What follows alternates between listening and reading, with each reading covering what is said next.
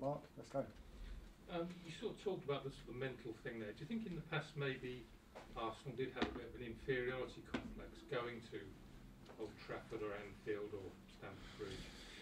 I don't know, but I wouldn't like any of our players feeling that way because they are good enough to go there and win the match, and I think we have the belief that that can happen. If not, it's better to stay at home. When you sign players like Jesus and Zinchenko, obviously used to winning these sort of games, obviously that must help with the mentality in the squad as well. Of course, yeah, because that brings belief, and people who have experiences, positive experiences in those matches, I think is very, very good because it's very contagious to the group. Darren? Lots to talk about your former captain, but your current captain. So a great start to the season. Can you talk about his influence and what the kind of player that he's in the dressing room and the inspiration that he's providing to the team at the moment? Well, I already described him many times. He's a really humble, hungry player that has a tremendous quality, that he puts that quality to the service of the team, and is always time willing to do things for others, and I think he's a great role model for the rest of the players and the staff.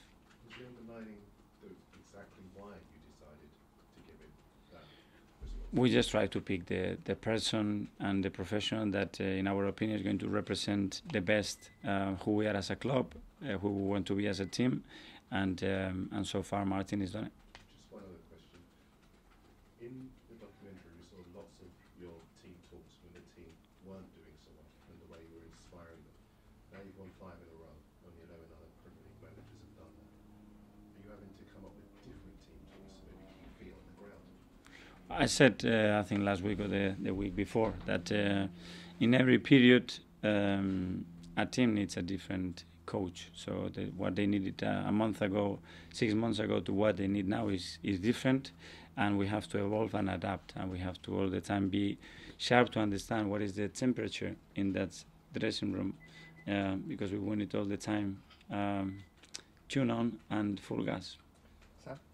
Mikel, when you look at the start that you've had, how much has it helped that you were able to get Gabriel Jesus and Zinchenko in early, weeks before the season started? What difference does that make? I cannot put a percentage. What I can guarantee you that it helps when you know the players, when you know exactly what you're going to expect from them, when they come in and they show such an attitude and performance straight away. Obviously, there is an impact. How much it is difficult to say.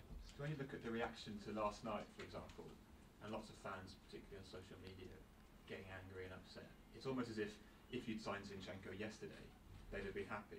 Whereas actually you benefited from doing it earlier, right? Listen, I think it's all about expectations, and as well what happened in the last week or so, probably everybody was expecting that we could do something, as well the departures that we have.